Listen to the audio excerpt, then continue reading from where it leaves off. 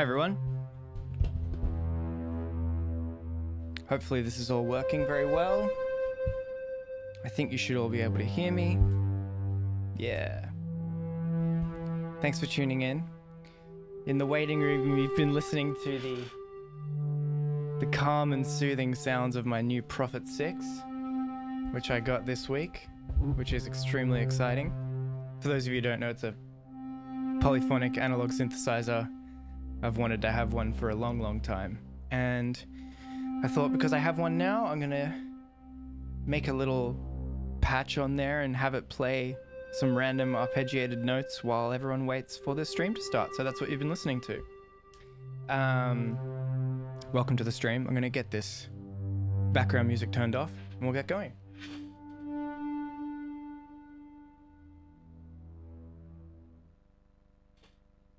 Thanks for all the new followers who have just joined. I really appreciate that. Let's see, what do we got here? We've got, in the last few minutes, a bunch of new followers. We've got Snobby Snob, we got Dream Bops, LFZ Music, Daniel Forests, Uskew, and Simfane, all who have joined and followed in the last few minutes. So thank you so much for that. Oh, and Rhino Future just now. Thanks so much for joining the stream, and thank you for following. I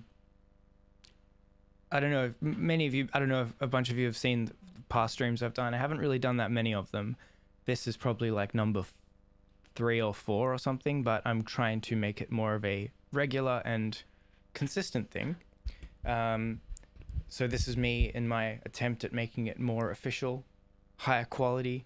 As you can see of the beautiful background I've got going, welcome to my stream, smiley face, some nice looping GIFs, or GIFs, depending on how you like to speak English, I suppose.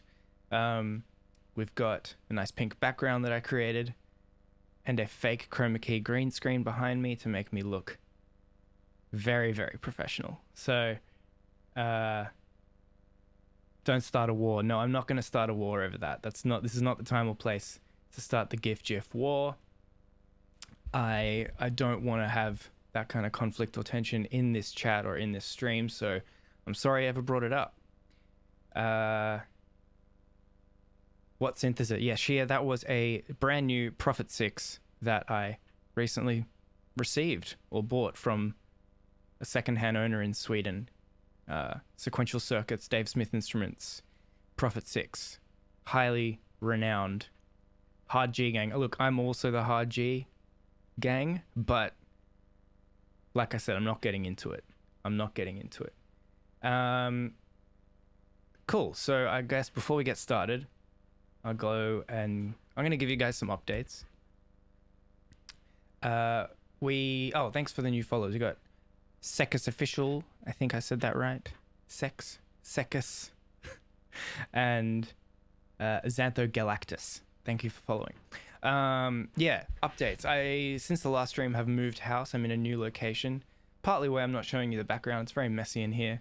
I'm in the studio, but there's like, I haven't had a chance to properly put the foam on the walls to make it like soundproofed or whatever. So it looks really messy. It looks really bad, but it's all functioning great. I'm in a new house. I'm in a new location, a new area of Melbourne. For those of you who don't know, I live in Melbourne, and we've been in one of the longest, most serious quarantine lockdowns in the world, which is just now starting to come to an end, but literally only in the last few days have we had any semblance of freedom. So that's all very exciting. I've got some new gear, which I'm going to show you maybe in some future streams. I've got some new, a ton of new music to show. But we'll have to wait and see for like when we're going to hear that stuff. But for now, today's stream is going to be all about my most recent release, Higher. If you haven't heard the song, it came out a couple weeks ago, I think, around that time. It's a fun little song. It's actually a very old song that I made quite some time ago. It's like, I think back in 2017 is when I produced it, and it was really like finished like 2018. So the session that we're actually going to look at today is kind of where my production mindset was at like a couple of years ago. So it's actually a little bit outdated, but that being said, I'm gonna sort of go through it and sort of explain like what I did at the time and what I would do differently now, the kind of sounds I was using, the kind of production choices I made back then, and how the song came to be. Going to be funny when this stream gets a copyright strike. You're absolutely right. That's going to be positively hilarious, and I can't wait for that. But you know what? For those of you who are watching right now live, they can't strike me in real time unless they have super fast fingers. Look, I don't know how it works. My label knows that I'm doing this. They know that I'm the creator and owner of the song. So, look, if anything happens, they'll get it fixed, I hope. If you're watching Inertia, please don't copyright strike this video. I don't know why you would. Yeah, so thanks for tuning in, everyone. Thanks Slowcon for the follow. Thanks YXOF20 for the follow. Please let me know in the chat if there's any issues with the video or audio quality. I think it should all be functioning perfectly well, but if there is any problems or if there's any like dropouts or anything like that, just let me know, because oh yeah, I'm definitely saving the VOD after the stream. I've actually got it. I'm like using OBS to save it like while it's recording and streaming in real time, so they'll be back up and archive, and I'll probably archive it on YouTube as well, so don't you worry about that. Yeah, if there's any issues with the stream quality, let me know. I'm very new to this. I don't know how it looks or sounds. I'm using a very clunky setup with very rudimentary gear, so please don't be afraid to tell me if it sucks. But I suppose it's time to get into it. Yeah, and of course, while we're doing this, if you have questions or anything you would like me to go over or like answer for you, go over in detail, I'm more than happy to do so. Please just like send a message in the chat, and we'll see how it goes. Anyway, Egnarok, hi, how you doing? Thanks for tuning in. Get all your friends to join if you can. Make it a party. Okay. All right, we're going to switch over to my Ableton session now, and we can have a look at the song. How do I do this? Yep. There we go. Here we are in Ableton.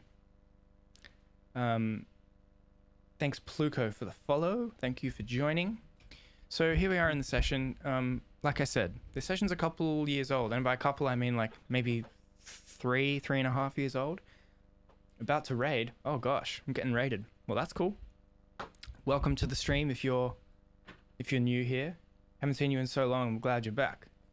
Thank you for joining. I think now would be as good a time as any for me to just play the song, and then I will get into like how it came to be. So here we are, guys. This is Higher. So that is just like a plinky piano coming out of Contact. Sure, if you're any of you are producers, you're very familiar with Contact. This is literally like a New York grand piano preset that you can have in the stock Contact instruments. So that by itself just sounds like this. Just EQ'd it and like a bit of compression, but then like the cool pluckiness comes from these layers down here.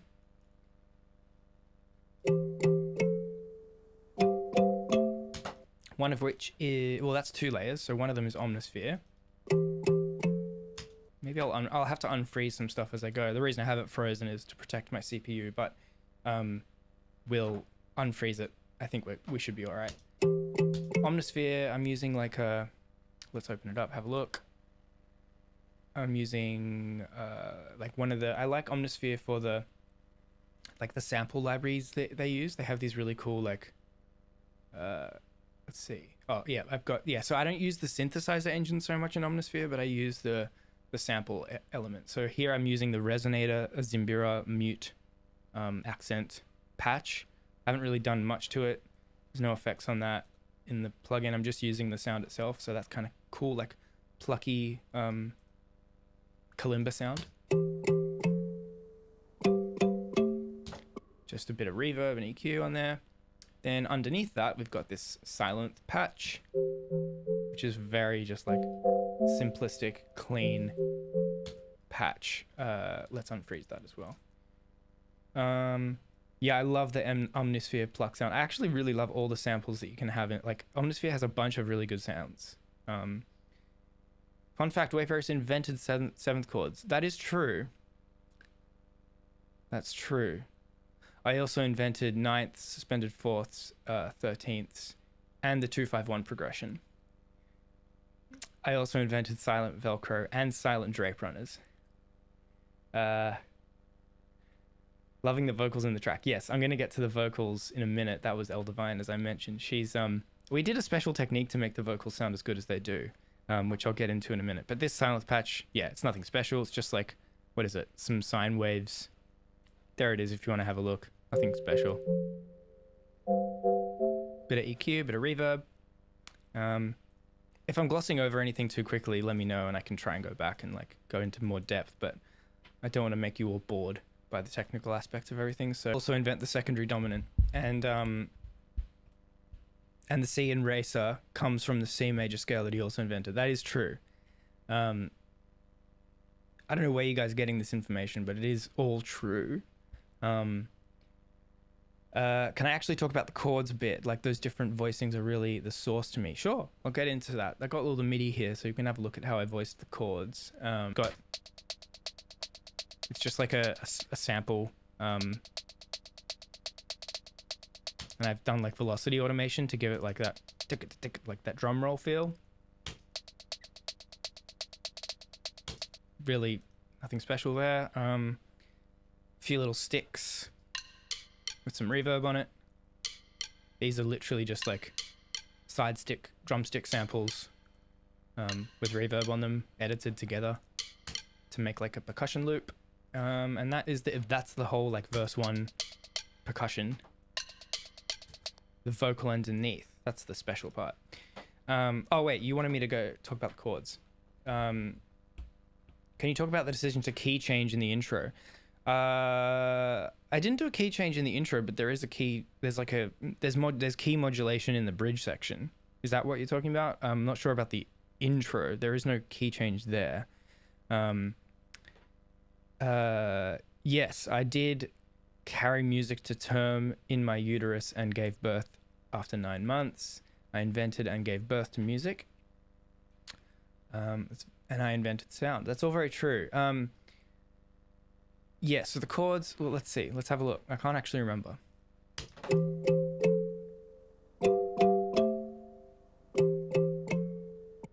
I mean, honestly, that's pretty, like, dead simple stuff.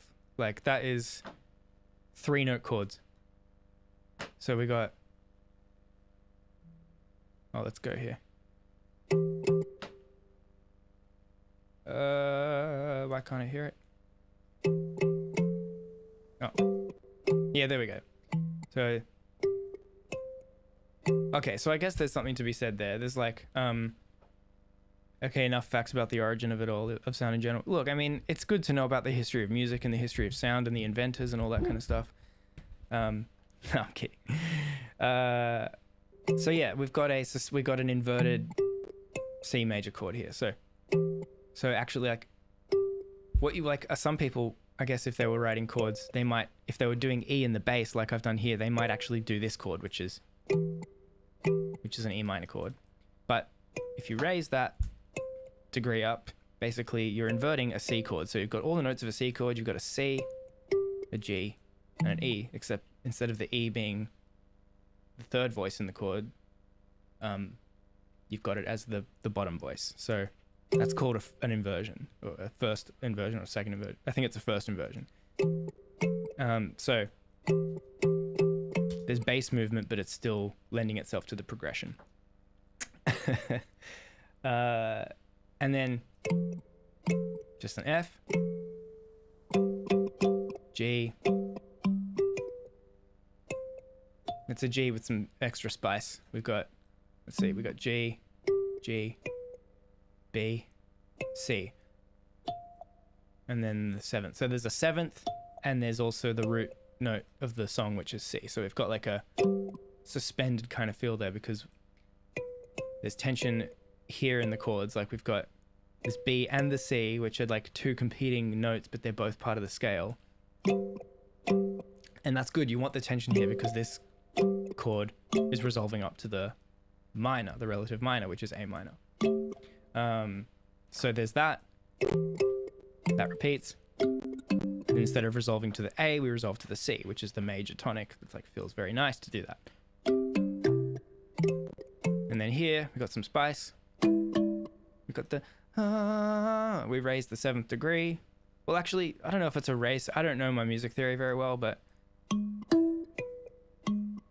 so yeah, that's right. We're resolving to the minor, which is the A, but instead of going from the G, we're going from a G sharp. So we've like raised the 5th. It's like a flat 6 or a sharp 5. I'm not sure. Ask someone who studies jazz, but resolving to the A again, but with that extra spice, it kind of sounds like very emotional. And then we've got a major 2. So instead of a regular 2, which would normally be minor, we've got a major 2 here, which is a D major 7 actually. And then honestly, what is that? F, G. It's like a 5 with a suspended 4, I think. Anyway, enough about that. No one cares about that. Could you please zoom in on the notes so you can make the inversions better? I hope I zoomed in enough. I can do this. But look, this VOD is going to be up later, so if you really want to like have a tighter look at it, you can look at the recording after. Are the different instruments voiced different to my ears playing tricks? Yes, they definitely are, but I don't really have time to go through every chord voicing. So, but yes, like I do different inversions for different instruments because different sonic qualities like sit together differently, and like I would want the bass to follow the roots, like really, you know, it's kind of like depending on what sound you're using, you will invert and compose and voice the chords or the melodies differently. Well, I'm glad I'm helping. I don't know my theory that well. I know it like how it works in my head, but I don't know how to actually articulate it very well. Anyway, let's continue to the next section of the song. We've got these chords under the vocal. Oh, I should probably talk about the vocal. So I'll get more into this later, but we recorded the vocal at a pitch lower than what you're hearing. So I actually recorded, like what I did is I took the demo of the song, I pitched the whole thing down like 3 semitones. We recorded the vocal to that, and then when we put the vocal in the proper session, we pitched the vocal up. So it has this like, not chipmunk because it's only subtle, but it's like slightly raised in pitch, so it's not the actual natural sound of Olivia's voice. It's pitched up a bit, right? So that's kind of why it sounds more childish, more feminine. She's got a beautiful voice anyway, but we thought it was cool to like do this kind of cool digital manipulation. It's actually not even digital manipulation. It's the same way that if you pitch up an analog piece of audio, it speeds up. When you speed it up, the pitch is raised. So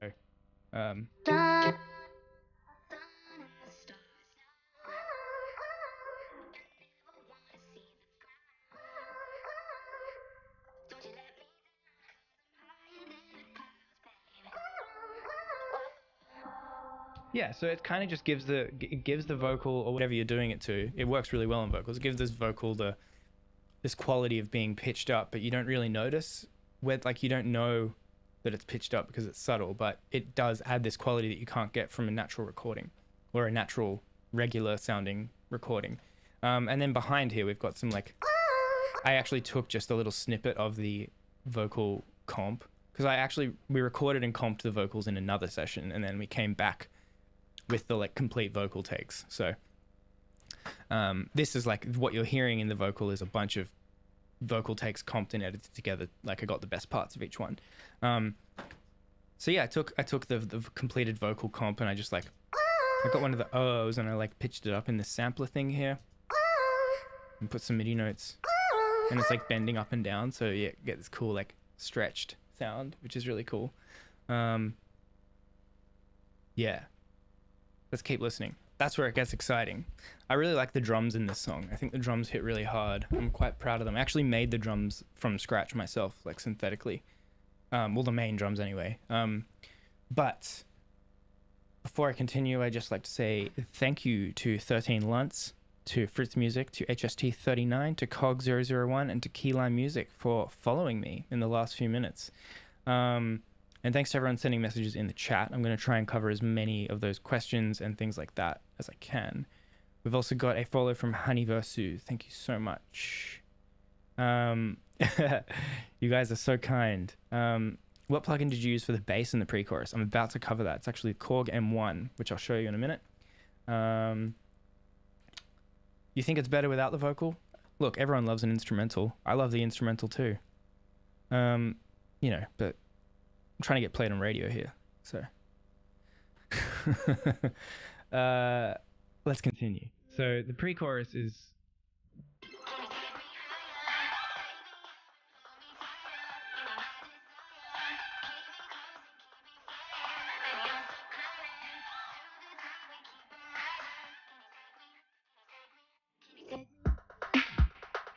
The drums pick up here a bit.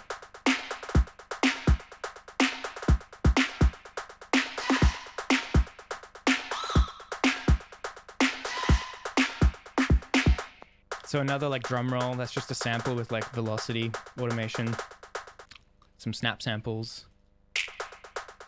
So you get like syncopated drum roll with like the accents and the kick.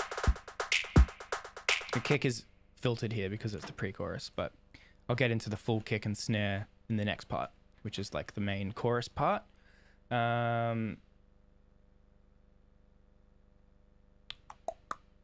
Am I going to go in depth about the FM synthesis on the drums? I do have a bit of FM synthesis going on here, and it's hard to go in depth because these are actually exported samples. Like I don't have the FM patch here in the session, so I might have to do that on another stream, but I can go, I'm actually thinking about doing a full stream just on like the power of FM synthesis and how I use it. So yes, to answer you, I'll talk a bit about that now, but I might not be able to go as in depth as you like.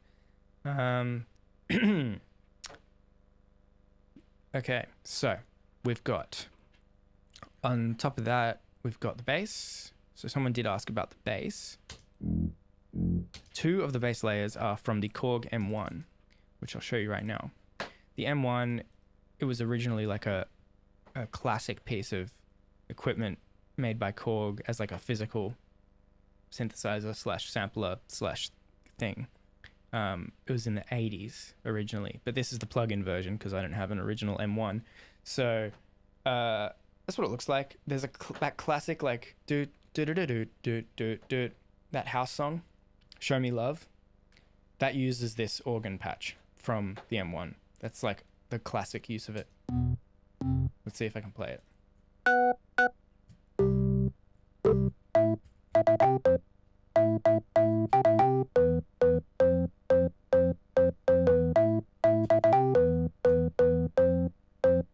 There's a bit of latency there, so I'm struggling to play it, but you get the idea.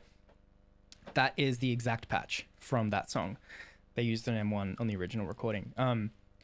And I like it because it adds like a nice thick layer of like, it adds like this extra layer of like thickness and harmonic on top of the bass. So I've got a sub bass layer here. Baby. Which is literally just like a low ass, like super low rumbly sub so that it sounds really good on big speakers. But the extra layers on top give it that sort of punch and like extra warmth that you can't get just from a sub. And then in other sections of the song, I've got another M1 patch.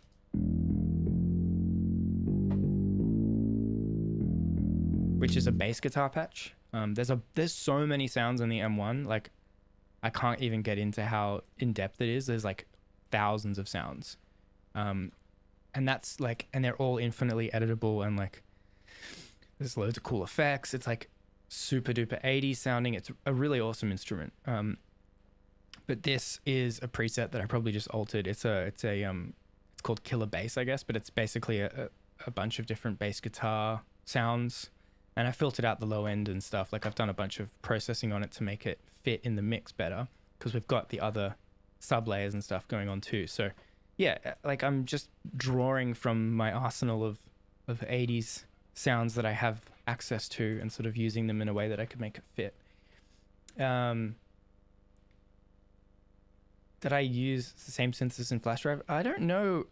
I'm going to do probably a stream on flash drive in the future, but I don't, that was so long ago that I don't, a lot of the techniques I'm talking about now, I didn't even know back then. So it's kind of a different time period, which would be fun to go back and look, but I don't necessarily know.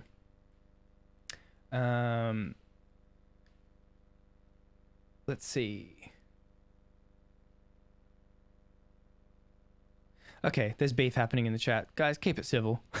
I don't care that he said anything about the vocal. You can take it or leave it, like whatever. Oh, we got some new followers. Awesome. And Evergreen, thank you for following. Sass David, thank you for following. You can get a taste. Thanks for following, and I hope I do get a taste.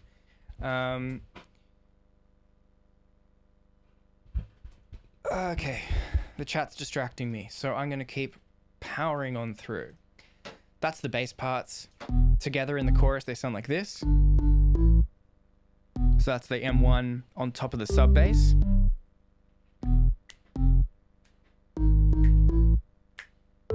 Why you turn saturator drive so high? Because saturation's awesome. It's not actually doing that much saturation though. Like, look. Because the level going into the saturator is quite, like, not that high. And then also I've got the output of the saturator pulled back as well so that it's not like super duper loud. So you're just getting a little bit of saturation, but you're not like crazy boosting the volume. It's good gain staging practicing if you're ever trying to find out what that means. I only learned about it recently. If your saturator isn't at 36, you're doing it wrong. That's exactly right. And I also did, for those of you who don't know, I actually invented saturation. Will it lose the quality of sounds? No, saturation adds like harmonic distortion. It changes the quality of the sound to make it like richer and stuff. And I use the Ableton saturator like sometimes, but nowadays I use more like Decapitator from Sound Toys and like FabFilter Satin and stuff like that, which are like, they just sound a bit better. So the drums, like I said, I really like the drums in this song. Let's play it in... Keyline Music says be careful because it adds a lot of new frequencies that you might have cut, and yes, that's very true. Anytime you distort or like overdrive or saturate something, you're getting new harmonics being added to the sound, which is generally why I follow my saturations with an EQ to reshape or sort of cut back on those things that have been added if they're in excess. But like the combination of a saturator and an equalizer can make a sound so much richer than it was before. Do you group stuff as you're going or during mixdown? I do a bit of both. Grouping is so aggressive. I don't know how grouping can be aggressive. There's not really anything on the groups. Like it's just, these are just how I organize the sounds in my head so that it's like easier for my brain to do admin while I'm working. And for this, I actually just regrouped everything because it was like simpler. And when I was doing the session, it wasn't grouped like this. But yeah, I group like if I have two layers making up a snare or a kick sound or something, I'll group them together just for like simplicity's sake. And also grouping's good because you can process the group as well as the individual elements. So it's like, yeah, sloppy with grouping. I mean, look, I think grouping is sometimes really good. Sometimes you don't need to do it. Like it's the same thing as kind of bussing things together. And like, if you have a whole drum bus, then you can process not only the individual drums, but also the drum group as a whole, which can really help your mix. And just like, it can even just add character to the drums that you would otherwise not be able to get, because when you have layers coming together that are being compressed or saturated, it's like you get this whole energy, the interaction of the dynamics between those sounds kind of makes it sound like even more lively and fun than before. So I like to experiment with that stuff. Sometimes it's not necessary though. Really depends on the song.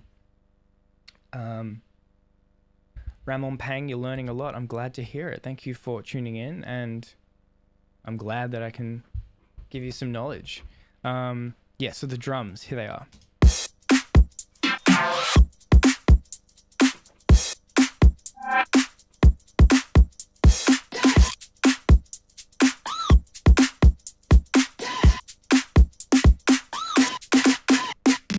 So there's a bunch of stuff going on there.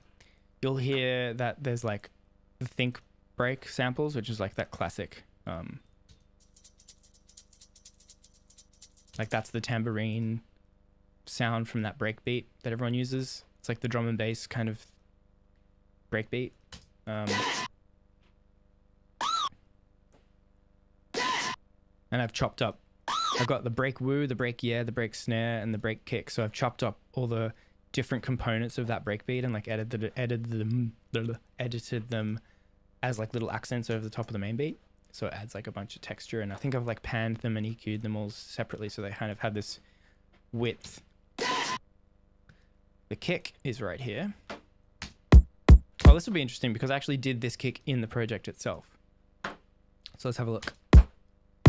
I really like this kick. I don't know if it's translating through the stream, but that's a nice kick.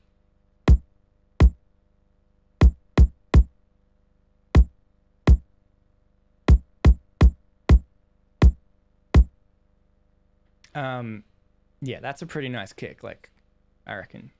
What do you guys think? So how did I do this? There's a plugin called Kick 2, which is really cool. It's by Sonic Academy. Here it is. If you watched my last stream where I did auto, I used this in that song as well. It basically lets you create drum sounds, or specifically it's best for kicks, but you can do all kinds of stuff in it. And you can see that you can draw the envelope or the shape of the synthesized element. So like you've got this sub bass wave layer, you've got sub, and then you can add like how you want the sub to move over time, like pitch wise and amplitude wise.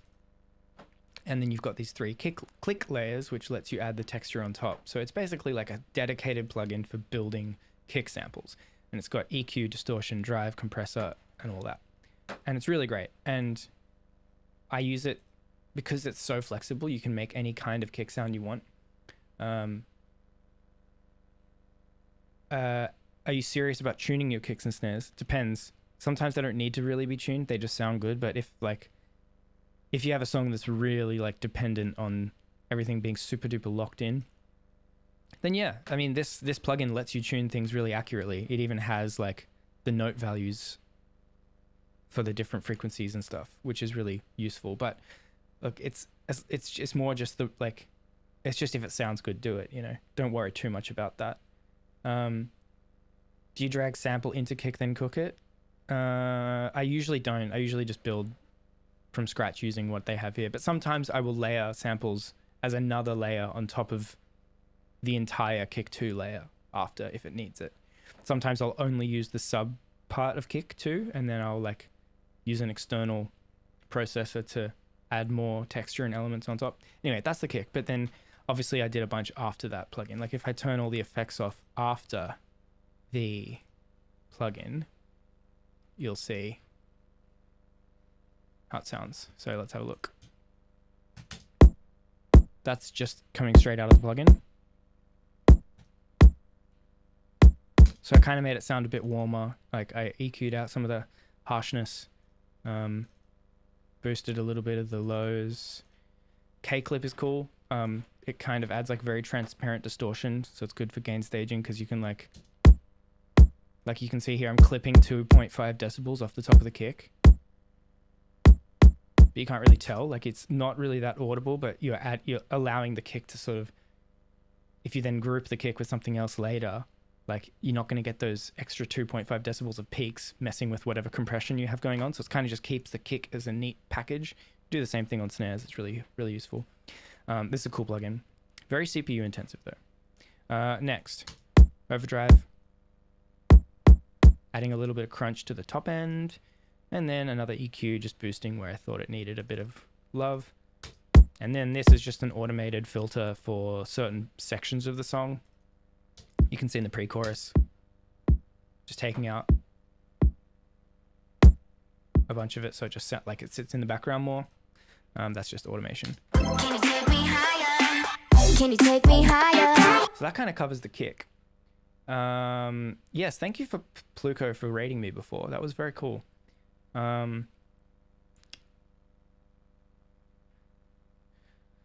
Really cool and punchy kick. Thank you so much. The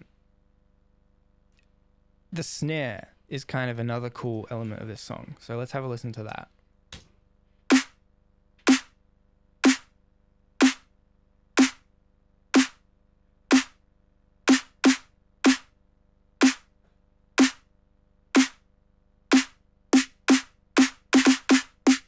Yeah, crispy as.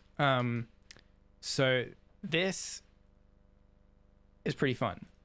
So you can see here I've got like this group called snare clap, and that is where I'm grouping together two layers. So I've got a snare layer which I've completely made from scratch using operator, and a bunch of processing, a lot of processing.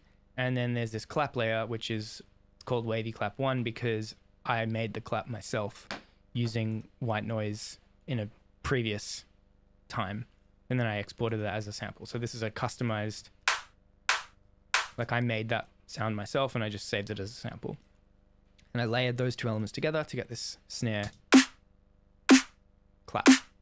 And you can see, and if I open up the delay time, you can see that the clap is coming 11 milliseconds before the snare, so you kind of get that like flam sound. Makes it a bit more crunchy. What's your opinion on frequencies of the kick and snare overlapping? If it sounds good, do it. I mean, I tend to cut out a lot of the lows out of my snares, and I cut out a bit of the highs out of my kicks so that they kind of sit in their respective areas a little bit better. Just EQ if you need to, and if your kick, that matters more if your kicks and snares are playing at the same time, because then when you get that overlap of the two sounds playing at the same time, that can be a problem. So you kind of have to do a little bit of shaping so that when they're playing at the same time, they're not occupying the same space. But I tend to not have my kicks and snares play at the same time. I like to have that kind of kick, snare kind of vibe. Thank you, Xenon Chameleon, for the follow. Slowcon asks, do I start every track differently or stick with the lead first or the drums first? And there is no formula. I do everything different. Every time I create something, it's generally comes from a different place. I do unspeakable things for that Wave Racer sample pack. Well, what kind of unspeakable things are we talking about? Because I might have some news for you. Demo tapes. I might have something in the works there. And look, I don't want to say too much about that, but let's just say I might have something happening in the world of sample packs. I'll keep you guys updated on that as time goes on. Yes, it's quite exciting, and I'm quite happy with it. And the truth is, some of the sounds that you're hearing now in this session may even be in that little project that we're talking about. But I've said too much, so let's move on. Let's unfreeze this layer. So this snare, like I said, I made this snare from scratch. If you're ever like, I don't like, I know a lot of people won't do this, but I like to make my drum sounds from scratch because it just like, firstly, I find it really fun. Secondly, I love the control that it gives me, and I just love sound design and like understanding the anatomy of sound kind of thing. And like a lot of the time a song idea will start from a sonic concept like that. So I'll be like, oh, I wonder if I can make a snare sound like this using this technique or whatever it might be. And I'll like give that a go, and then I'll come up with something, or it'll take me in a totally new direction that I wasn't anticipating. But like I end up creating a cool sound, which then becomes the basis of a song. So like it's kind of this crossover between, and that goes into another question that someone asked before. It's like, how do I start every song? Well, it's like a lot of the time I'm just messing around with sound design. I'll be like, I wonder if I can make this sound a certain way or whatever. And, or like create this sound from scratch. And I think that's not how this song in particular started, but that is how a lot of my songs will start. And that's a bit of a tangent, but like basically I'm saying that because I created the snare in this song, the snare layer from scratch. So that's what it sounds like. And yeah, there is a bit of group processing on there too, which I'll cover in a minute, but the core of the sound is coming from here. And you can see I've got 3 layers of operator. This is an instrument rack, so basically means when you play a note, all 3 of these layers will sound at the same time. So each one of these layers is dedicated to a different section, I guess you could say, like a different part of the snare drum.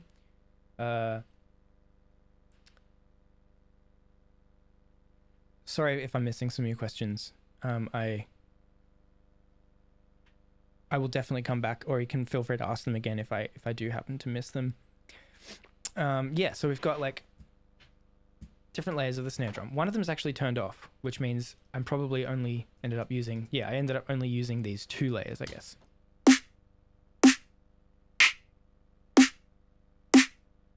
Yeah, that third layer is not being used. But let's have a look. So we've got, this layer is like the snare body, the body of the snare. So I'm using operator, which is just Ableton's like simple FM synth. And I'm not even using the FM part. I'm using one of the oscillators with like a sine wave. Just a short like blip.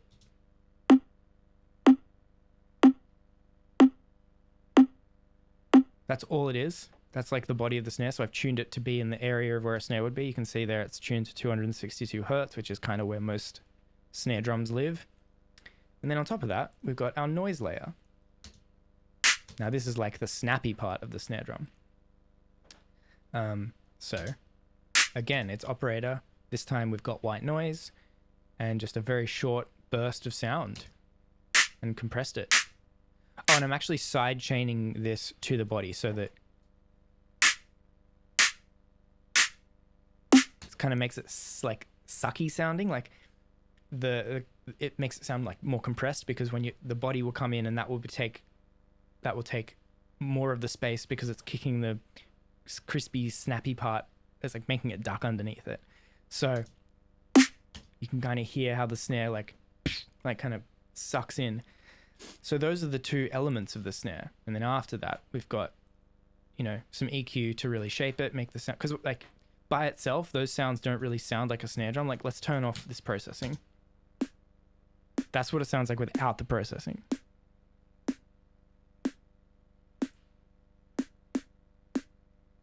It's like very weak and not very like snare drum. Like, it sounds very synthetic. So I had to do quite a lot to make it sit together. So after like this group, that's the sound source. And then after that, this is how I'm affecting the sound source. So we've got an EQ firstly, which is just like, well, actually, sorry, let's turn that off. I'll go through them one at a time. Oops. Yeah, we've got this EQ. Nothing, just getting rid of, just accentuating where it needs to be accentuated and getting rid of what doesn't need to be there. A very heavy compressor. Like really squashing it. That does quite a lot. Because you kind of need it to be like one piece. So compressing it together like that's good. Overdrive. That's doing a lot as well. Adding a lot of like natural grit and sort of harmonics, makes it sound less like a synthesizer oscillator and more like a real life sound. Then we've got a saturator, same vibe. Then another EQ, because we've done all this distortion and compression, we need to EQ it again.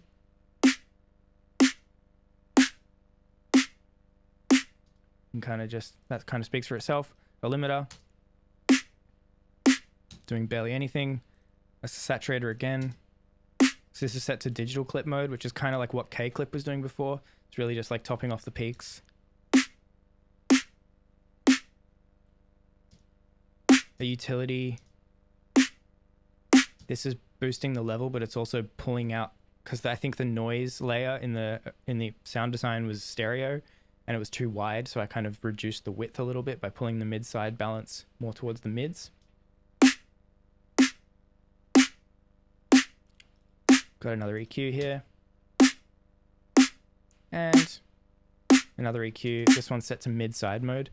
Mid-side EQ is something I use a lot, and it lets you EQ the middle. If you're working in stereo, if you're working with a stereo sound source, you can EQ the middle, like the center audio and the side audio separately. So the blue line is the middle, and I just realized that could go away. And the yellow line is the sides. So you can see I'm like boosting some of the sides, but cutting also some of the sides at the top. And then where I've cut the sides out, I've boosted the middle a little bit. And that's the snare sound. But then we've also got going through this. So this group covers the snare and the clap layer as well. So you can hear them together. And that's going through like, yeah, compressor, saturator, EQ, another K-clip, really make it sit nicely together. Oh, and then a lovely room reverb from Valhalla. Love Valhalla Room. Again, because all these are all synthetic sources, like they're all digitally created using digital oscillators. So I wanted it to sound more natural. So I threw like, I wanted to make it sit in a space. Valhalla Room's really good at that. And that's the snare. Now, what did I miss? Mr. Bill uses that method, does he? That's cool. He's very, very like knowledgeable with his sound design. You'll top off my peaks. Puppy Mountain is going to top off my peaks. I think I might have to end the stream and call the cops. That's quite scary. No, just joking. Puppy Mountain is a good friend of mine. Everyone say hi to Puppy Mountain. He's Chris. He has his own Twitch channel and stream as well. He does awesome DJ sets, extremely good taste in music, and just a lovely, beautiful human. So that's Puppy Mountain. Yeah, so EQ looks like a fat man sleeping on his back. Yeah, it's a portrait of myself. I feel everyone here is super focused. Everyone listen. It's class time. It's time for school. Do you usually want to cut more of the high end on the sides? No. Usually you actually want to boost the high end on the sides, but I felt in that context, because I was using raw white noise, it was just a bit too much. But if you're doing mid-side normally, a classic technique with mid-side is boosting the highs on the sides, and then you get this beautiful airy stereo width, which people love. I know I've missed some of your comments and questions, so I'm going to try and come back to that stuff, but I want to keep powering through. So we got the kicks and the snares, and we've got our breakbeat samples. Together, they sound like this.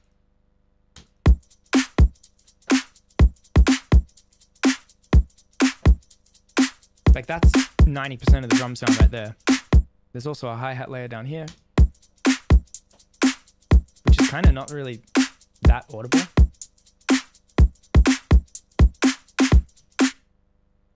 We've got, this is, I made this high, I made all the drums, I guess, from scratch. I can't even remember doing this, but yeah, this is a hi-hat literally just made of white noise in operator. I EQ'd all the low end, a little bit of shaping in the highs. It's got a very highly resonant filter on it to give it like that metallic kind of peak. And it's just a basic electronic hi-hat sound.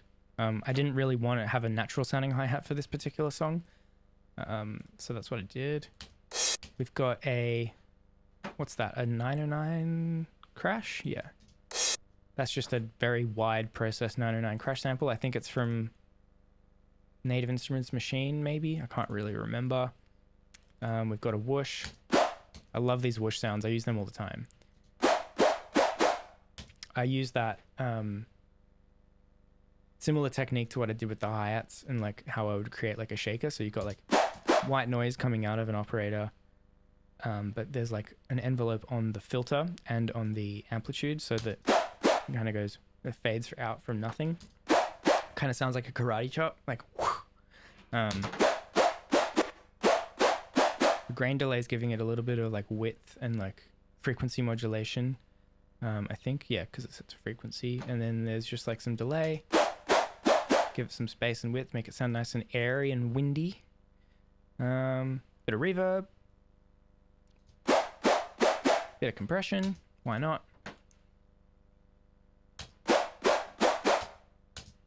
Yeah, that's cool percussive element. I use that in a lot of songs coming up as well, so.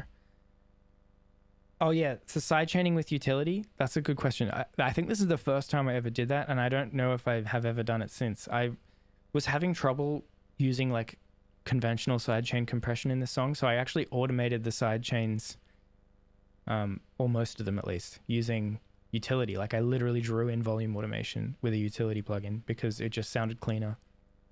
It was very tedious, but it sounds clean and nice, so I just did it that way. But that's not something I always do. Yeah, so we got What's next? Oh yeah, someone asked before about the FM. I hope this isn't boring. I hope me getting all technical and stuff is interesting for you people. I don't know. Like, it's interesting to me. Thank you, Boone, for the follow. Yorty says, thanks for doing this. My pleasure. Thank you for tuning in and thank you for watching. It's the opposite of boring. Okay, well, I'll keep going then. I'm glad you guys are all enjoying it. Where was I? Metallic Hit. Someone asked me before about the FM stuff. This is a sample I made using FM8, which is an FM synthesizer. I don't have the patch here in this project because I made it in a previous project, but this is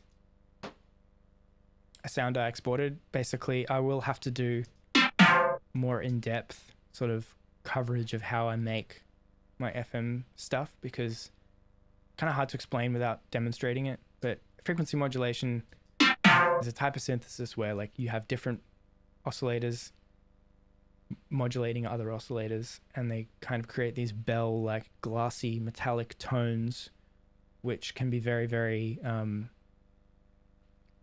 interesting. Like the classic DX7 is an FM synthesizer. That's where you get that classic vibey electric piano 80s sound. And I love FM synthesis. I like adore it. I actually I'm not going to show you now, but I bought a physical FM synthesizer module thing, which is based on the Sega Genesis console chip, like the sound chip in the Sega Genesis console. And it's so cool, but that's for another time. FM synthesis is awesome. I made this little metallic hit, which is kind of, I only use it sparingly because it's so like, it's so intense. It's like jarring, but that's kind of what's cool about it. More technical equals less boring. Interesting. Okay, that's good to know. You have an essay due in 2 hours, but this is more important. Well, that depends. Education's pretty important. What's the essay about? Maybe I can help you. Can you discuss the squeezy sound you feature in most of the fills? Yeah, I will. There's a whole effects section which I will which I'll cover that. But yes, let's keep powering on through, shall we? I love that sound. I use that in other songs too. And that's the same thing, just reversed. So yeah, I like to create sounds and export them as audio, and then I can like use them as audio assets in future projects. Like sometimes instead of making a song, I'll just spend a day like doing sound design and exporting audio samples. And then when I do come to creating a song, I'll have this like arsenal of sounds, which is partly why I do have a sample pack in the works, because it means I can... Oh, did I just get a donation? Thank you so much for the donation. That is so, so kind. I don't actually have the donation details here in my stream manager. I don't know how that works yet. I'm not like Twitch affiliate or like whatever, so I'm still working towards that. But anyone who's donating or tipping, that is very much appreciated. Thank you so much. And Boost, thank you for the follow just now. Also, I'm a very eloquent teacher. Oh, thanks. You're very kind. But seriously, if you have an essay... Oh, that wasn't you who had the essay, but Honeyversu, you've got an essay? I don't know, man. Probably should go do it. Tell me what it's about and I'll see if I can help you. Anyway, where were we? More little like reversed sort of sweepy sounds. Nothing really special there. Stock Ableton Latin percussion vibra-slap sample. Use that all the time. These are just like little ear candy elements, ear candy percussion. Got some tom fills. Wow, that's so good.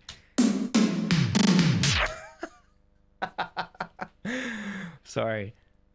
That's so epic. I love how I chopped the...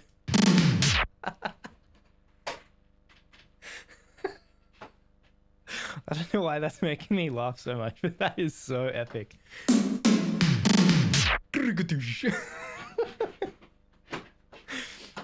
So these are like, I guess they're called Sennheiser tom. I think I got these from my friend Randall. Yeah, they these are like classic 80s like tom, like gated reverb tom sounds, and like it wasn't enough for me to just like pretend I have a drum kit of like 5 huge gigantic rack toms. I had to also program in little like stutter edits just to make it sound like I was doing a real like epic drum roll fill.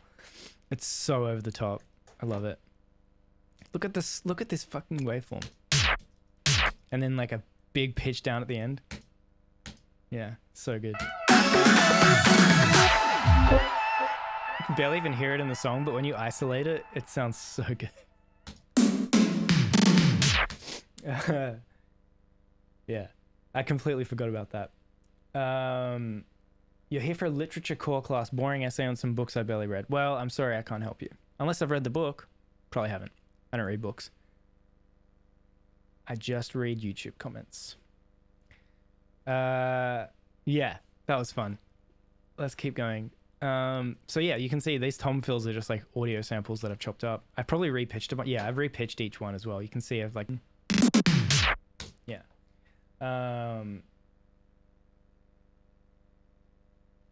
People with Aussie accents can just read off a list of swear words and I'll be like, damn, that's deep. Really? Why? I don't get that. Is the I thought the Aussie accent would be the opposite of deep sounding. You made a tom fill like this today for the Bauer bot battle. Cool to see this with lots of panning. Yeah. Well, I should join that Bauer battle. I should do a joint stream with Bauer maybe. That'd be fun.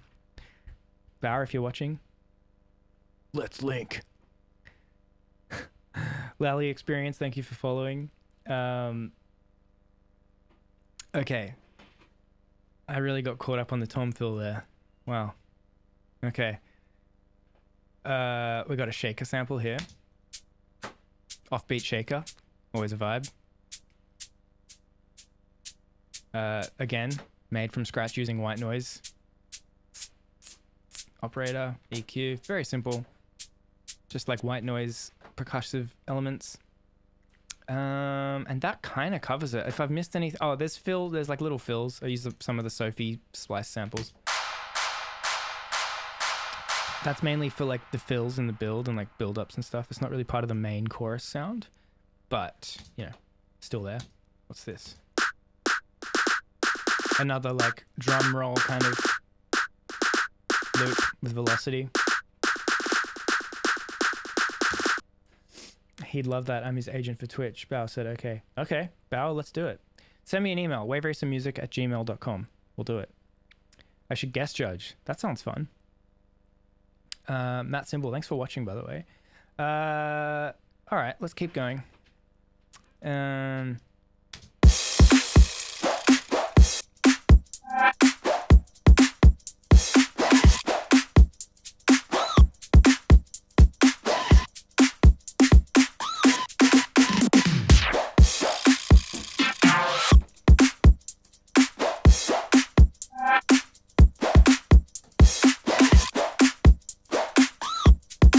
All right, bass. I think we covered the bass already. Yeah. These chords. Oh yeah, this is, I forgot about these. Okay, so someone did ask about the chords before. That was a long time ago. The chords in this song are fun. It's all the same progression basically, except for the build, like the breakdown and build. What is this? So Serum, anyone who's a producer knows what Serum is. The best like bread and butter synthesizer for digital producers. Unfreeze. Let's see what we got here. It's just like a very, yeah, it's probably like a bandpass filter. Yeah, there it is. One oscillator, saw waves, unison, a bandpass filter with some resonance. Bit of chorus and dimension. And that's it. Simple is good, folks. Cutting out the lows, compressing, bit of saturation, bit of EQ, a little bit of reverb for some like space, cutting out more of the sides here. Yeah, I think probably can't hear that without headphones, but there was a bit of like build up in the sides and the low mid, so I was like using the mid side EQ to remedy that. And that's kind of the main chorus synth sound right there with the bass. And then yeah, like you can see the utility is ducking for each kick drum hit.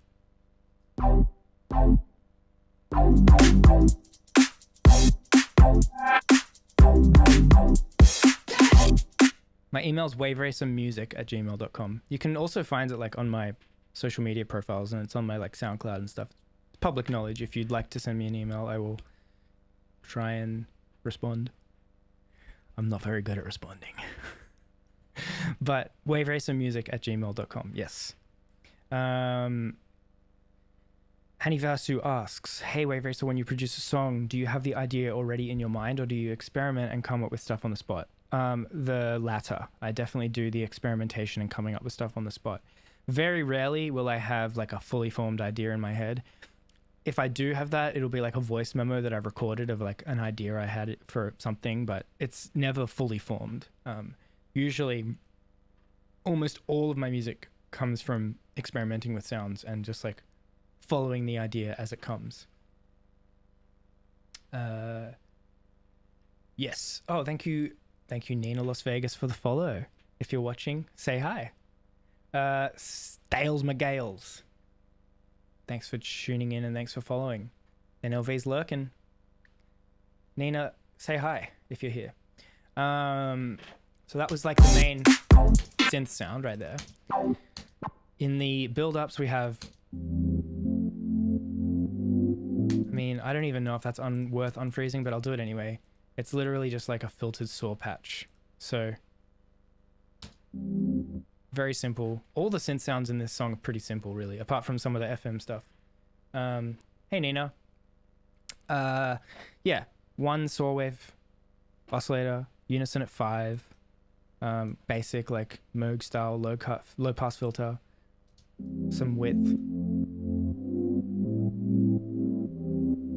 EQ, compression, and then LFO tool. This is the same guy that makes Serum. He makes LFO tool, Steve Duda. He it says like it kind of just does automatic ducking based on an LFO. It's really, really useful. Like, can add movement to a sound. I use it all the time. Like without it, you just got this stale, like very flat sounding chord pad, but then a little bit of ducking. Gives it like the amplitude modulation, which sounds really nice. Oh God, people are chatting. What's up? Yeah, let's keep going. So we've got those sounds in the build, and then we've got, that's the same sound. For some reason, it's on a different track. I guess I did that on a different track because it's got filter automation opening up the filter for that like 1 bar or whatever. Omni Choir, so that must be Omnisphere. Yeah.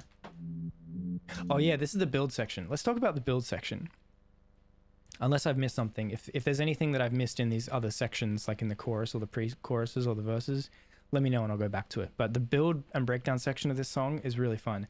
This is actually the part of the song that Danny had the most influence over, Daniel Hall, because like you can hear, I'll just play it. There's another build that comes after that, but like that breakdown is cool. Like firstly, the chord loop is not in a regular time. Like let's listen. Can you take me? It's a loop of 3. Like listen to that.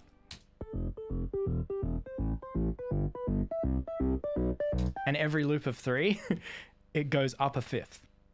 So that was like hugely Danny's influence there. I didn't like, kind of blew my mind when he composed that. I was like, how do you, he made this like circular thing, like, cause it's based on the circle of 5ths. So you can like, that's infinite. Like you can cycle around the circle of 5ths infinitely.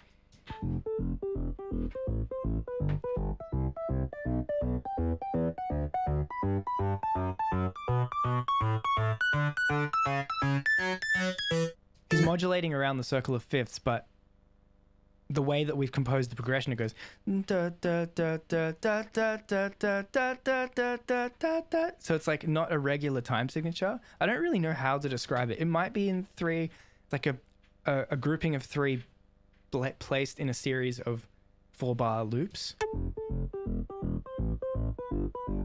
Someone who knows more about music theory can like verify that, but yeah, super cool. And like you can see the MIDI here, it just kind of cycles upward. and eventually you would come full circle to where you started, but I didn't actually do that because I didn't have enough time in the composition to like go full circle. I actually just repeated it twice, and you can see 1, 2, 3, 4, 5, 6. So it's based in sections of 3 sections of 2 bars, which adds up to 6 bars. And normally you'd be doing things in groups of 8 in a song like this, or in a 4/4 song. So that was cool.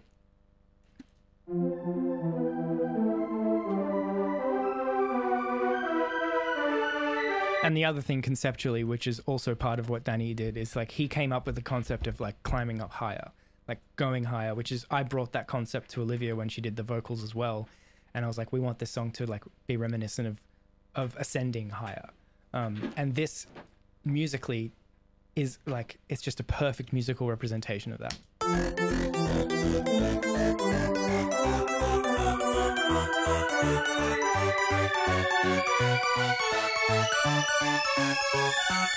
It just keeps climbing higher and higher, and you could go forever because the circle of fifths cycles higher and higher forever. It's so cool.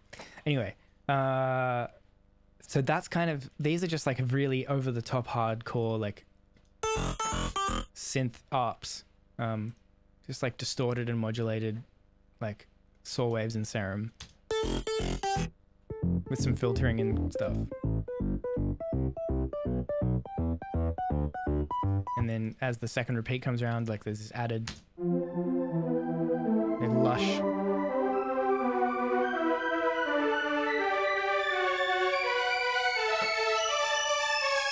Let's unfreeze that.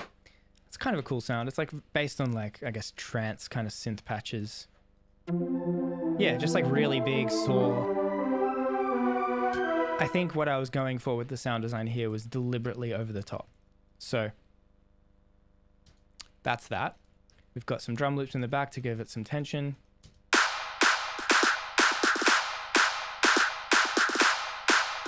Very nice. Then after that, so after that cool crazy section, we've got a build that takes us back into the chorus. So this is more like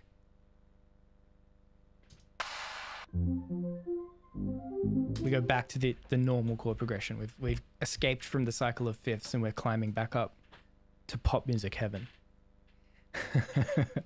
You heard this on Cole's radio the other day?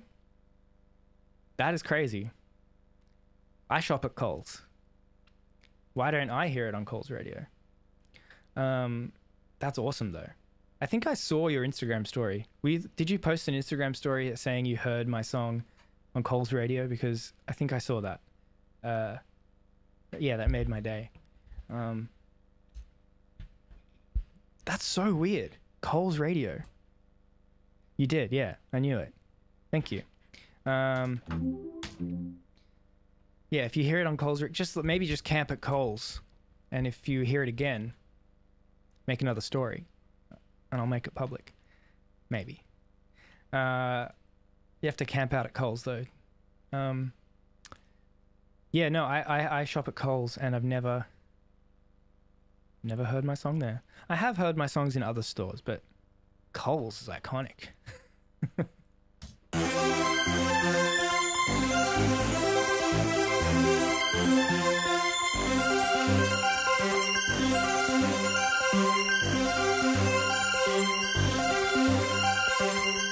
All right, this is pretty intense. This is like getting right back into the main chord progression of the song as we approach the final chorus.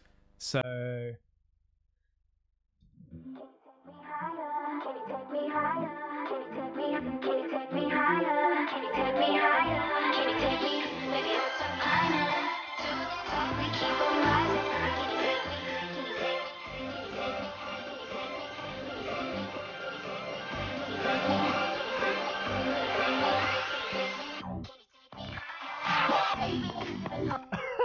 what happened there? I think the pitch bend automation got glitched out. Can you take me high? Yeah. It's so funny when that happens. Yeah, I think it's the sometimes it does that.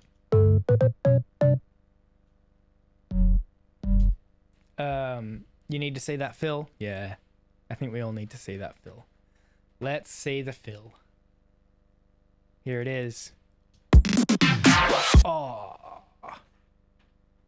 It's pretty good.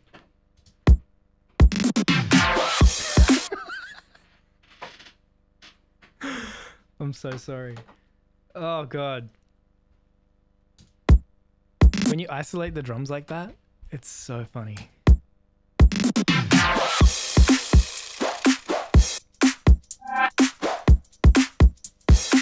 So Matt Symbol says, at around 37 seconds into the song, the instrumental clears and there's a lot of space for the vocal. Can you talk a bit about how that mixing opens up the vocal so much?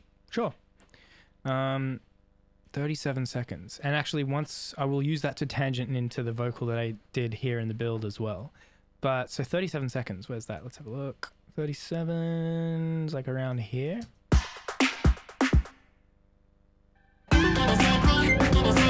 Can you take me higher? Is it that part you're talking about? 37 seconds.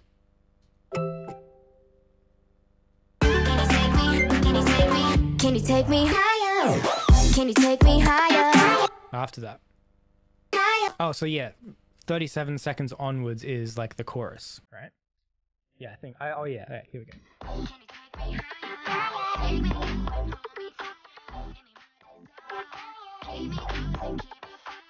Yeah, there is a lot of space in the vocal there. So I think what I've done here is I've got different tracks for different sections of the vocal. So I've got like a verse vocal track or a verse vocal group and then like a chorus vocal group. So they're processed differently, and it also means I have them like mixed and leveled differently. So let's have a listen. I never want to see the ground. Don't you let me down. So that's the verse, and you can hear there's like echo and reverb and delay, and it's kind of sitting in more of like a flowy space. But then as we approach the chorus, can you take me higher? Take me up. a lot of that disappears, or like that ping pong delay is gone, and the vocal firstly gets a bit louder, I think. Yeah, a tiny bit, like half a dB louder as well. Can you take me higher? Take me up and hold me tighter. Give me my desire. So what that is like I've taken out a lot of the wet effects, and the wet effects being like the vocal, the reverb and the delays and stuff, that takes up a lot of space and like can create mud, which is really cool if you want to have like a spacey vibe. And I do want a spacey vibe in the verses and pre-choruses, but when the chorus hits, I wanted it to be super clean, cut and dry. So I took some of I like reduced the amount that I was sending to the delays and reverbs, which means that the vocal just sits above everything. And then you combine that with the fact that it's boosted in level, and I might even have a little bit of extra like EQ on there to boost the highs. Yeah, I think I do. So you can see I've got different processing chains on here. I see the sun and the stars now. I never want to see the ground. And then there's... Can you take me higher? Well, yeah, the pre-chorus is like drowning in distortion as well, so... Can you take me higher? Take me up and hold me tighter. Give me my desire. Keep me close and keep me fly. So that's another reason why it sounds like the dichotomy between that really distorted vocal going to heaps of reverb and delay, and then the dry... Can you take me higher? Chorus. And I think I've got like an extra bit of like doubler to give it some width and chorus. So that's the basic gist of it. I think that answers your question. Give me my desire. Keep me close and keep me flying. Baby, don't stop climbing. To the top, we keep on rising. Good question, Matt. Thank you for asking. Now, yeah, so you can see I've got like different processing on different vocal sections. So like that helps to keep each section distinct and have it be like different chapters of a song. So if you have the same static vocal sound throughout the entire song, it can get a little bit, I guess, even if it's compositionally very interesting, your ear wants to hear a bit of diversity in the type of sound it's hearing. It doesn't want to hear the same sound over and over again, especially with a song that has vocals throughout the whole thing like this one does. That vocal needs to sort of change tonality, change timbre, change texture as it goes. So that's why I dedicate different channels and groups for different sections. So I've got like my verse vocal section, all that kind of stuff. And then of course I've got backing vocals that come in and out for different sections as well. And in the breakdown, I've got a whole extra group just for the breakdown vocals, the build. Can you take me higher, higher? Can you take me higher, higher? Can you take me higher, higher? Can you take me higher, higher? Can you take me?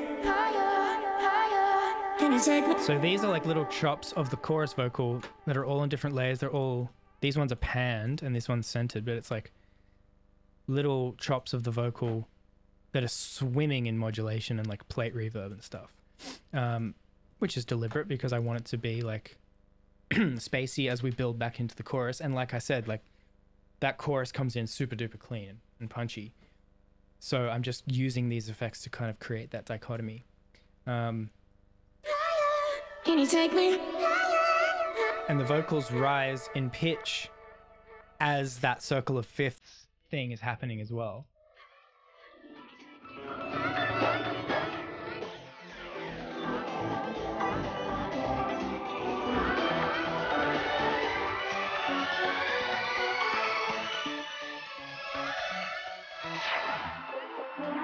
So yeah, just kind of leaning into the concept of going higher. That vocal is going higher and higher as that progression progresses.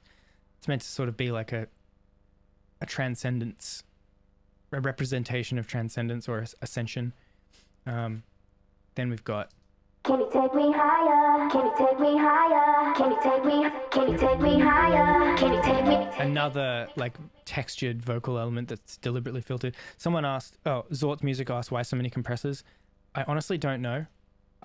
This is like excessive even for me, but I think it's because each compressor is not doing very much. Can you take me higher? Can you take me higher? Yeah, so each one's only doing like one. This is doing like 1 or 2 dB. This is doing like 2 or 3, and this is doing like 2 or 3. So can you take me higher? Can you take me higher? The reason I do that is because each of them has different ratios and different release and attack settings, which means I can really fine tune how the vocal or how the compression responds to the vocal. So instead of doing one compressor that's set a certain way and doing a heavy amount of compression, I can use different stages of compression to be like, okay, this compressor captures just the peaks.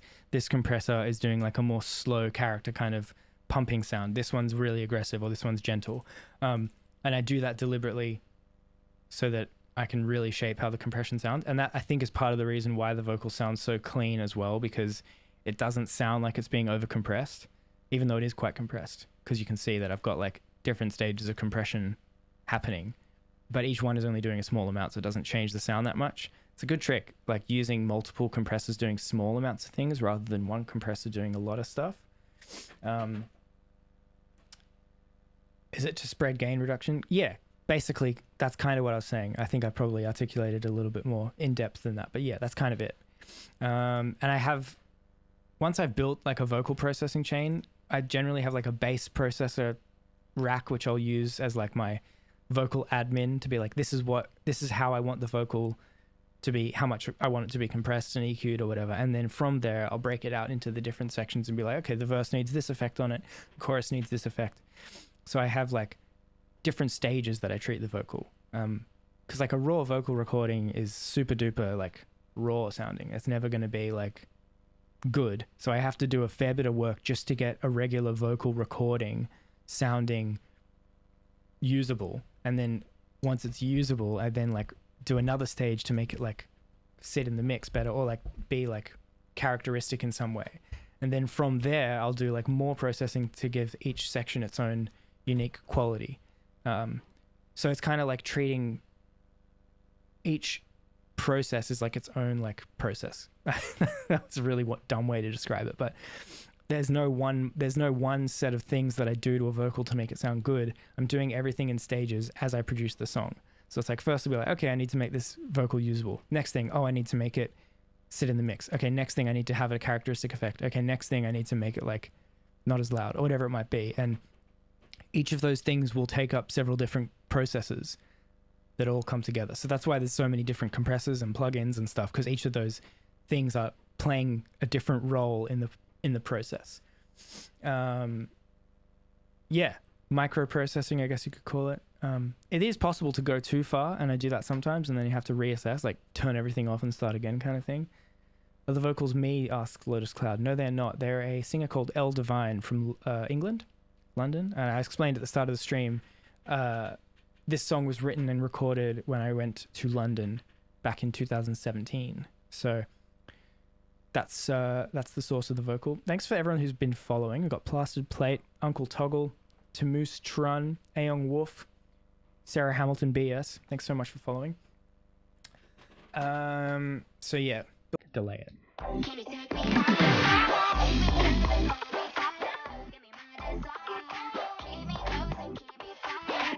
And of course, that's a good way to create variation between choruses. Can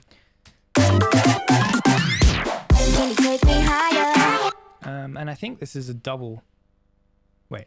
Take me up and Yeah, so this is like a double chorus. And then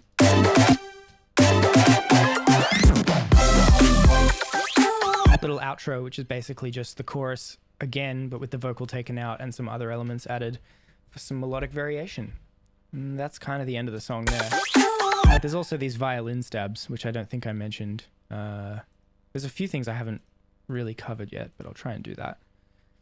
If we go to the melody group here, we've got, yeah, these like violin stabs. Boom, boom.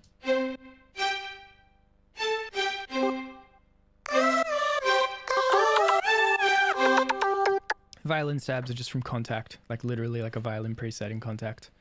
And you can see I've just done EQ, delay, compression, bit of reverb, pretty standard stuff. There's this guitar patch, which is kind of cool, actually. I should probably mention that. This is not a real guitar. It's a synthetic guitar, which is funny because I actually am a guitar player and I do play guitar on my recordings now, but at the time I did this instead. Like I said, this was a few years ago. This is a weird patch, and this is one of those examples of like when I was just experimenting with sound design and then it turned into a sound that became a song kind of thing. It's this weird plucky thing that kind of sounds like a guitar strum, like a muted guitar strum. Honestly, I don't really know how I did this.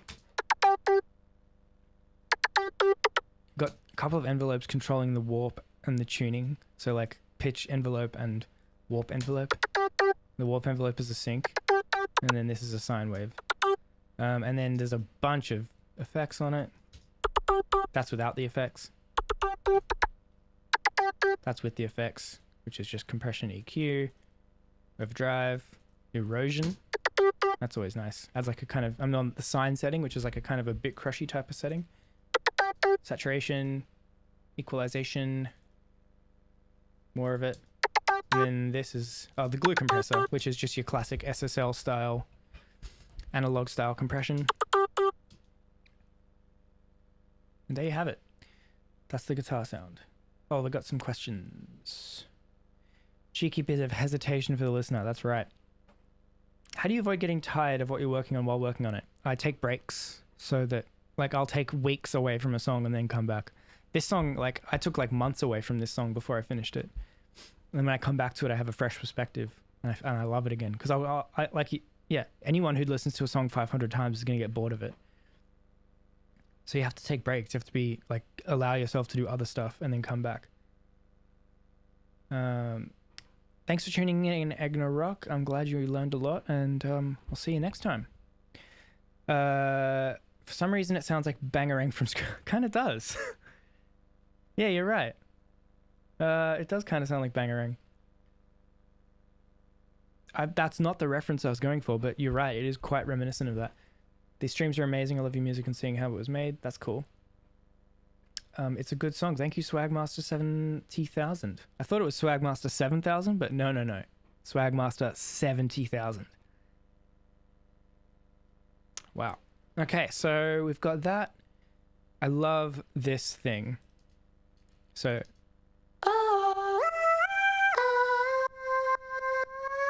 7,000 was his grandfather. Yeah. And 700 was his great-grandfather. And Swagmaster 7, he came in the first fleet. This is a vocal sample, vocal G3R. Again, this is like a sample probably from like a machine sample pack kind of thing. I don't know where I got it, but it's this cool like recording of female vocal singing. And I've put it in a sampler and put some glide on it, so it kind of just like loops around and like... And I created a melody with it. It's a really good sound. I use this sound quite a lot. In this sound, it's kind of creating like a backing vocal type sound. To the top, we keep on rising. Like oohs and ahs in the back, but it's totally synthetic, which is kind of cool.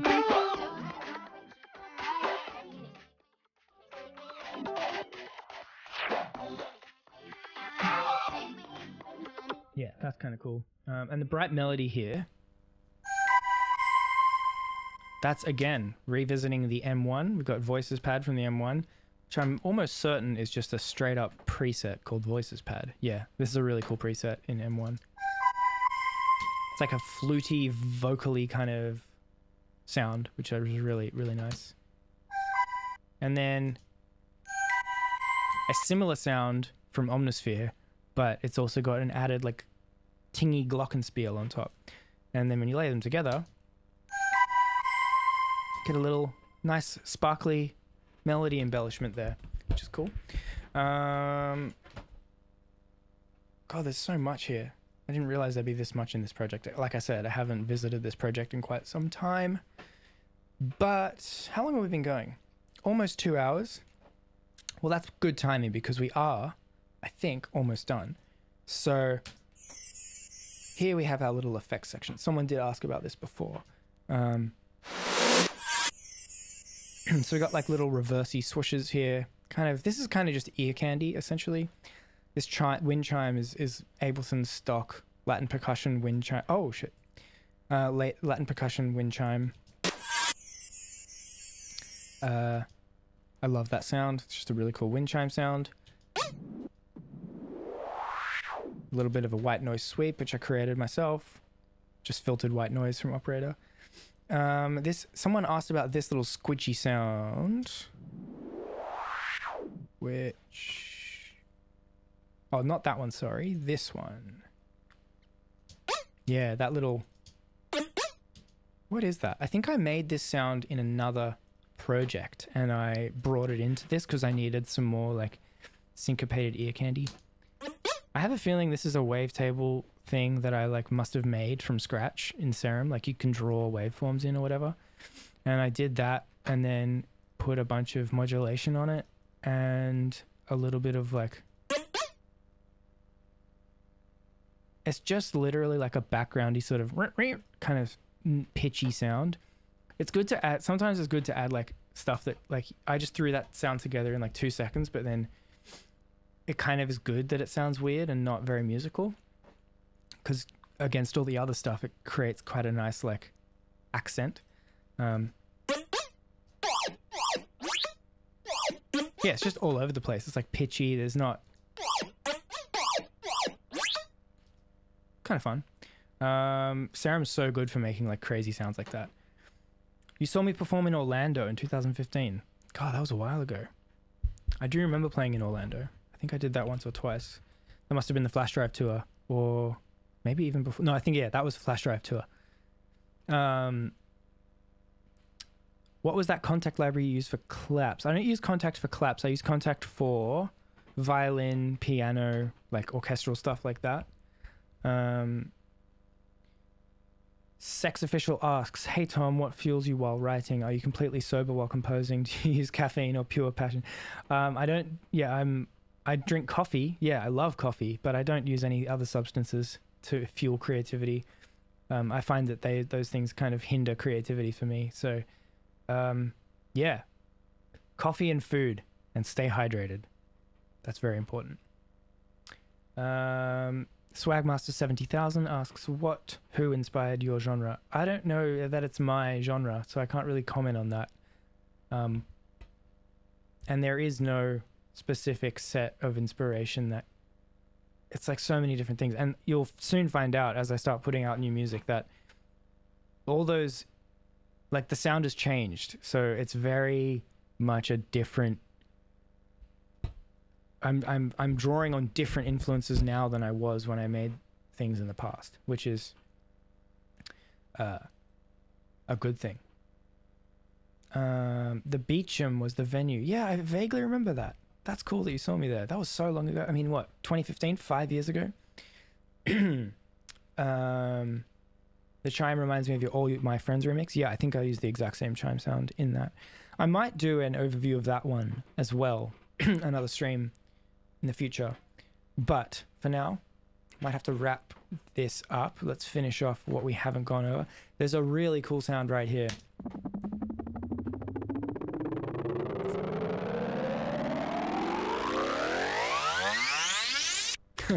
That's like a backgroundy build sound. So I made this using Serum. It's literally one saw wave with some unison voices, a bit of distortion. And then I've got these macros mapped, and you can see this weird spiky EQ right here. That.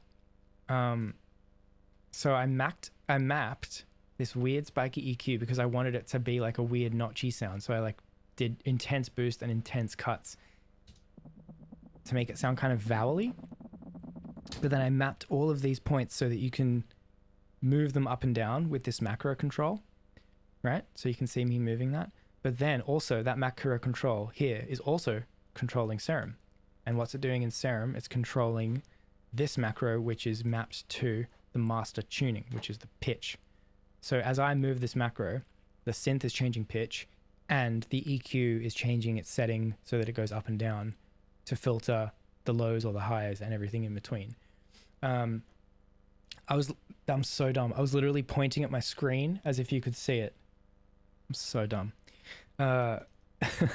So what I've done is I've just automated that macro control to go up. And you can see everything moving as it goes up. And then there's just a bit of compression and overdrive on it. And it sounds like an engine revving, which is kind of cool.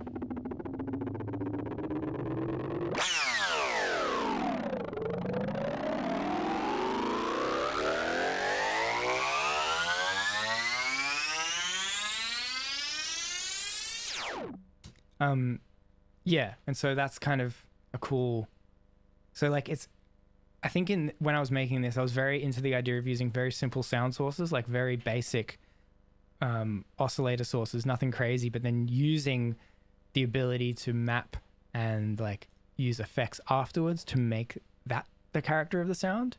So starting with basic building blocks and then seeing what kind of crazy stuff I could come up with basic tools after. So like this is just an EQ and a macro knob, and I created like one of the craziest sounds ever, which is really cool.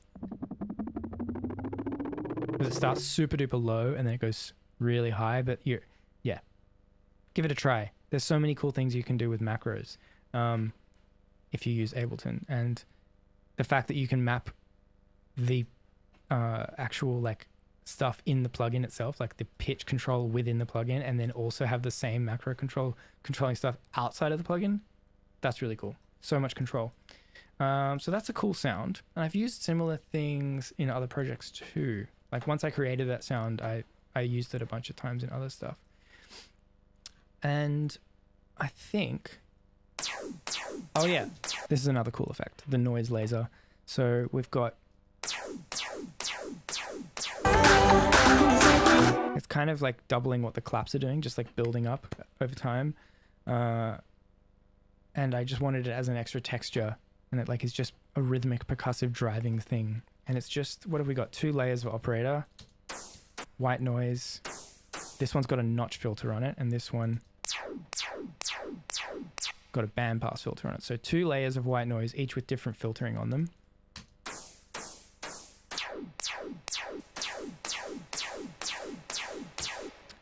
And then we've got some EQ, compression, a bit of multiband just to make it sit better, and then some plate reverb.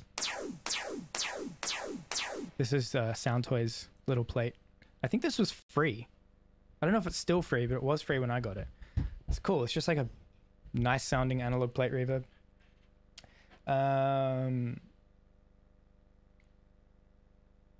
Wonder if Logic has that feature. I don't know if Logic has the kind of control that you can do with effects racks as Ableton. Like, one of the best things about Ableton is that you can build these racks. I am not a Logic user, so I'm not sure, but I know Logic is very powerful, but all I know is that you can do this in Ableton very easily. Yeah. There's that, and then this is a sample. This is literally a sample from freesound.org. Sandy RB, the legend, put out a bunch of free like instrument samples and sounds, and they're just like public domain, so anyone can go get them. That's such a cool little like synth zap. Shout out freesound.org. Yeah, so there you go. And I got a bunch of other little booms. This is a custom boom that I made with like a reverberated kick drum. Again, exported it as a sample. We probably repitched it. Yeah, it's pitched down a bunch. Gives like this deep texture behind everything. I mean, that's kind of it, guys. Oh, did I cover the ARPs? Yeah, I covered these ARPs. And there's some other ARPs.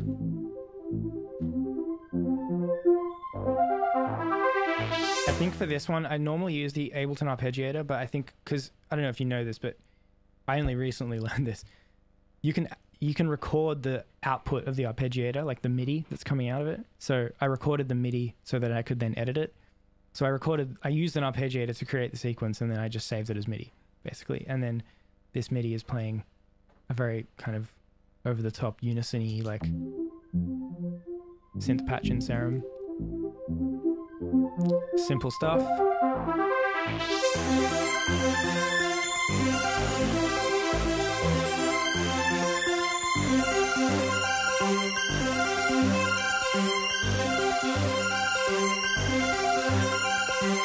And then, yeah, just a bunch of other layers of a very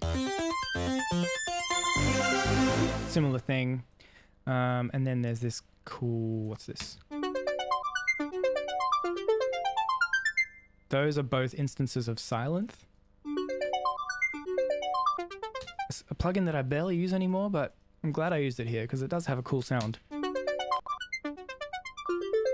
Two little ARPs, you can see the arpeggiator there. I've got it frozen. I don't really think it's necessary for me to unfreeze that and dive in, but if you want me to, I will. Arpeggiator just doing the little sequence there. You can see the MIDI's just, it's got a chord put in there, and the arpeggiator is just breaking it out into individual notes.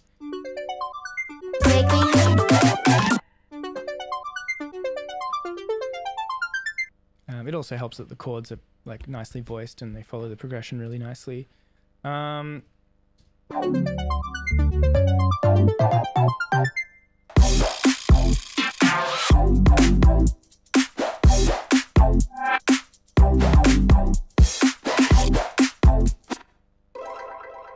yeah, I haven't covered that either.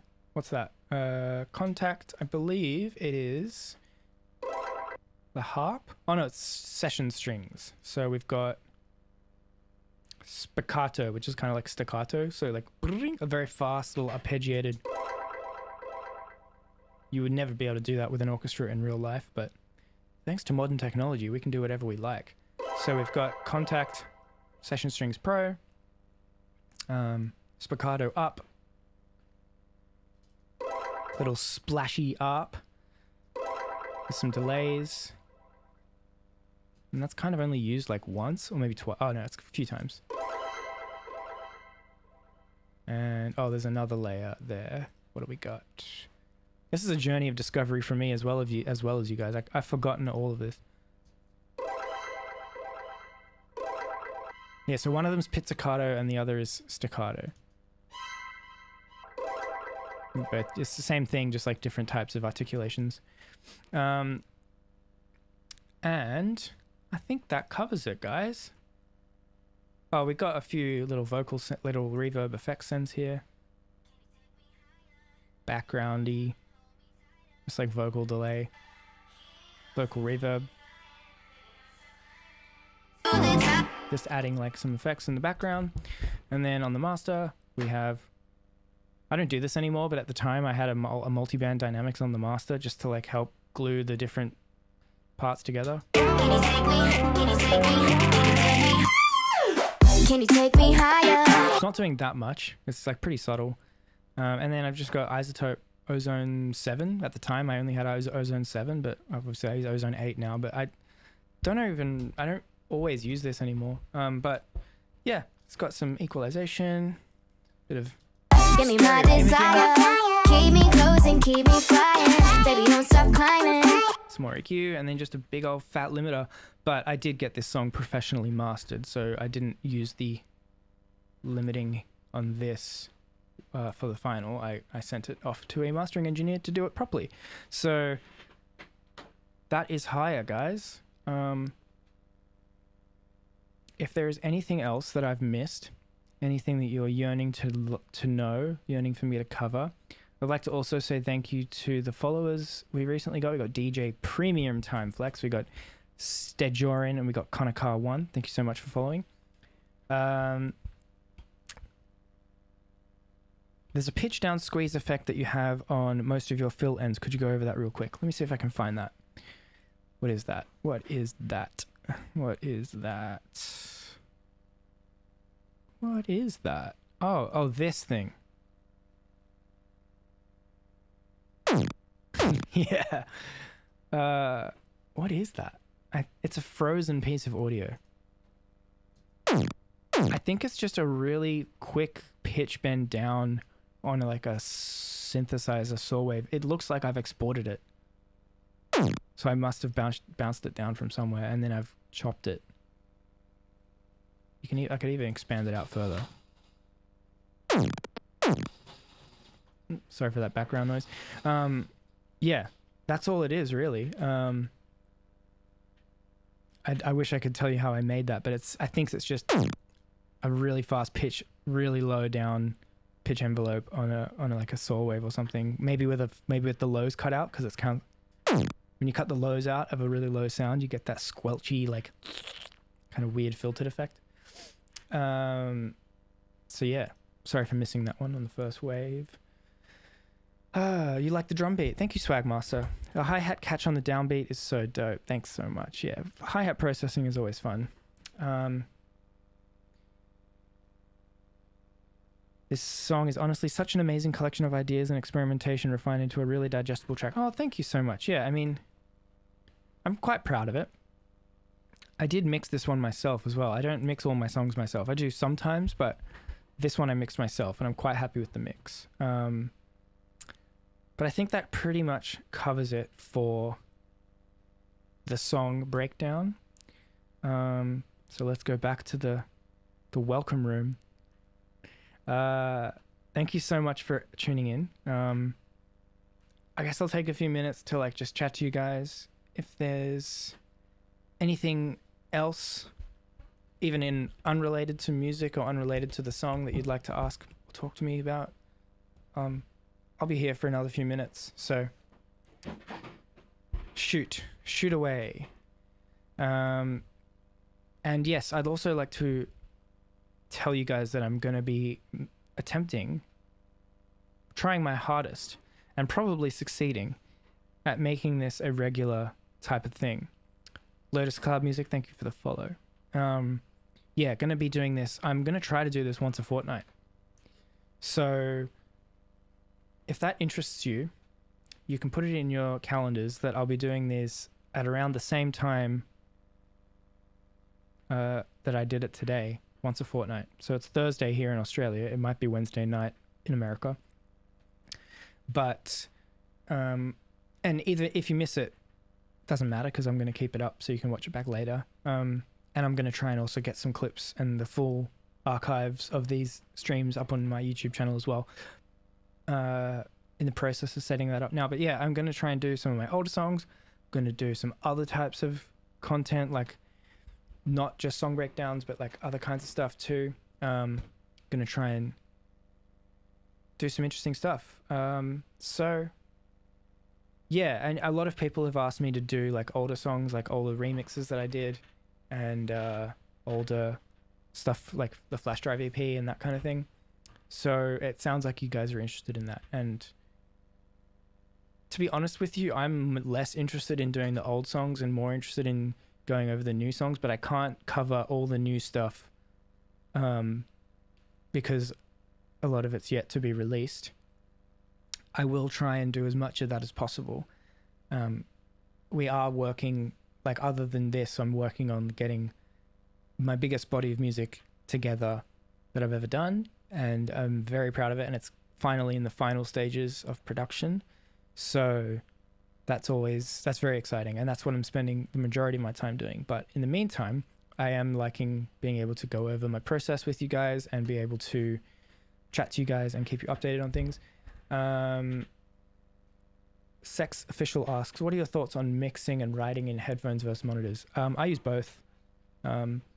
monitors are really good to just like get ideas started. I use headphones when I really need to hear details, especially things like stereo details.